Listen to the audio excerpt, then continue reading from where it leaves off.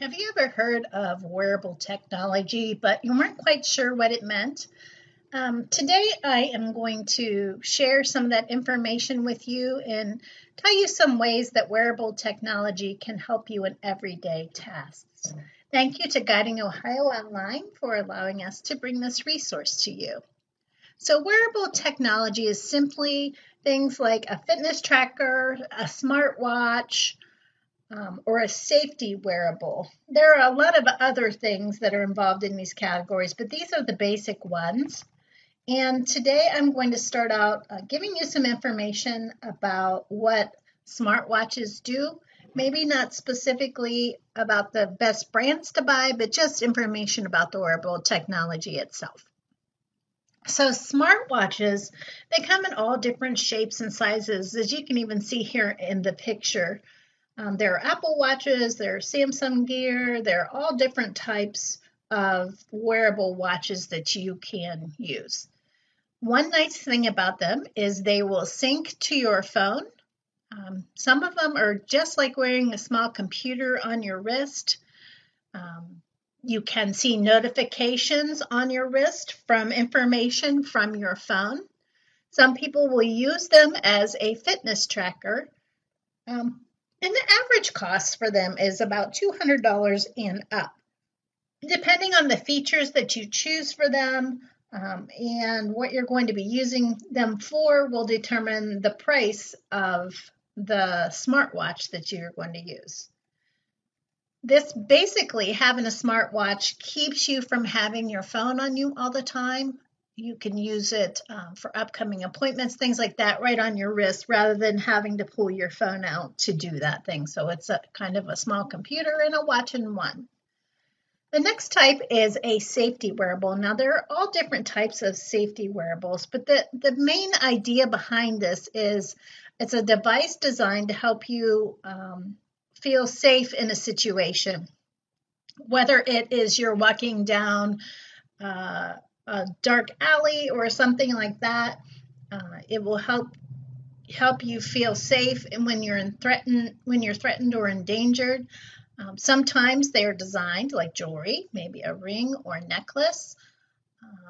There are also alerts that are safety wearables for like at home for a safety alert. And maybe if you're a fall risk or you just want to have a safety button for health reasons, you would just push the button and it will send the alert to others, probably the emergency response system, and it could even respond to a family member, gives them a text or a phone call. There are some wearables that you can push and it will sound an alarm. Like I was talking about, maybe on a dark street, you feel alarmed, you can push that and it will send an alarm. Some of them have built-in GPS systems so that your family knows where you are, or you can have information out there for police or friends to know your location. But that's basically what the safety wearables are about. The last category that I want to talk about are fitness trackers. And of course, fitness trackers come in all shapes and sizes also. There are some that you can add onto your socks or shoes. There are some that you can wear on your wrist. Some of them even look like a smartwatch, the way that they're shaped. But the way you can use them is you can track your number of steps in a day, maybe your average heart rate, how long you sleep, and then even more information can be inputted into this device depending on the device that you choose. The data is synced with another device like your computer or your phone, and then you can keep track of all of these things that you're looking for to keep track of for your health. Some of them even have items on there besides steps, and maybe your water input, exercise routines, those type of things. And that is what a fitness tracker does. You can get an expensive one, some that cost around $50 or at least expensive and on up to almost the price of a smartwatch. So depending on how you'll use your tracker or the way you'll use a tracker is up to how much you want to spend on it. One more thing that I want to talk about is the pros and cons of using wearables. A pro is you have the ability to monitor your fitness level, track your location with GPS, view text messages more quickly. It also allows you to do all of these types of things hands-free. You don't have to be holding your phone or device. It is portable, and then it basically keeps you from having to pull your phone out of your pocket to check it. Wearables are connected to our smart devices, allowing us to view information later and keep track of the data.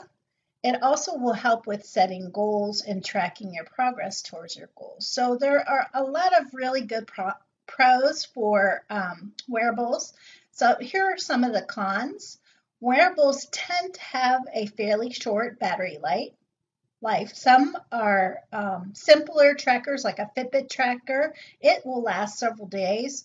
But some of the more advanced ones, maybe like an Apple Watch or something like that, it will only last a day and then you have to charge it. So depending on what you're using it for and how you're using it will determine the battery life. Another con is you have to take your wearable off to charge it. You can't charge it on your wrist or in a necklace or however you have it. You have to charge it on a battery. And then sometimes it measures the data incorrectly, and it's not perfect as far as keeping that data. Many wearables tend to have little to no security measures to keep their data safe. The fact that much of the data is unencrypted and most of these devices are using Wi-Fi or Bluetooth connections to transmit data means cyber criminals can get their hands on it pretty easily. So it's important to consider how this information becomes big data to be collected and used by companies and governments. This means whether or not you like it, your tracked information could be used for marketing or health purposes. There are positive ways this information could be used, but as well as big data, there's also a chance that it could be misused. So remember that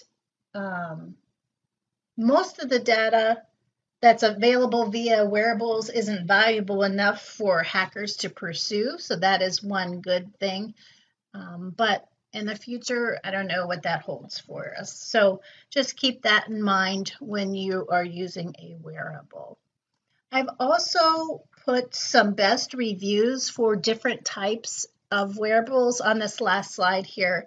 I looked up the best fitness trackers of 2021. If you're looking for something like that, that would be a great place to search for one. Best reviews overall for wearable trackers. Best smartwatches for 2021. And then also there is a link for best safety wearables. Now, these are really long links and they might be hard to follow from here, but if you just Google searched it in those categories, it will give you some pretty good resources on some of the best items for you to use. So I hope that the information I share with you is valuable, and good luck with your wearables.